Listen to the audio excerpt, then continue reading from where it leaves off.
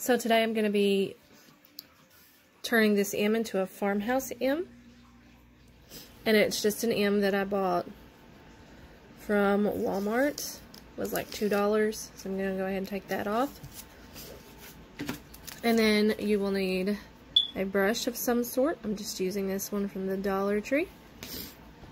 I'm going to paint my M white with chalk paint. And then I'm going to distress it with this.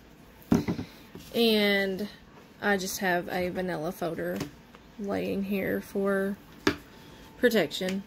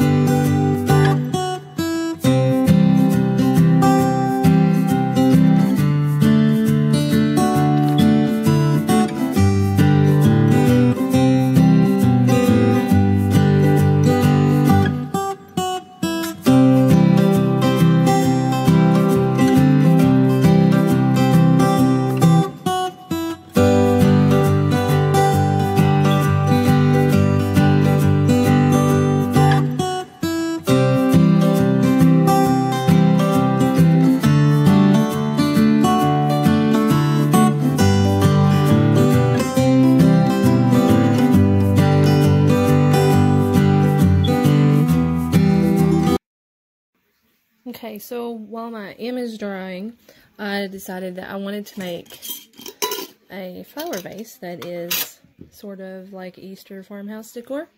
So I got a mason jar from Walmart.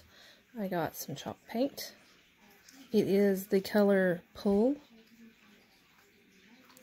And then I just washed that out and I'm just going to reuse it. So what I'm going to do is paint it.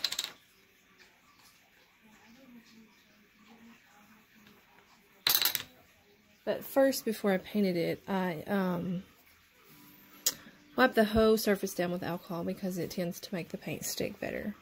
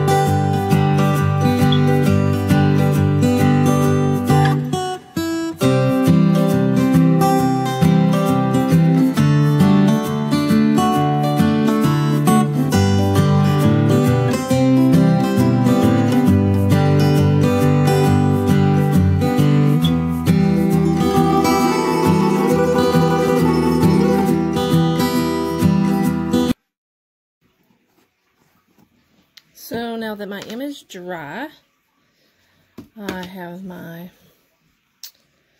antique Waverly paint and my brush, and I'm just going to have a paper towel here, and I put a little bit on my brush so it'll focus. Okay, just a little bit. And then I'm just going to touch it to this damp paper towel. And then I just want it to look kind of worn along the edges. So I'm going to just kind of take it along the sides, right through here. Just kind of rubbing it on there. Along the tops. And I'm just going to keep dabbing my brush and doing this until I have the look that I want.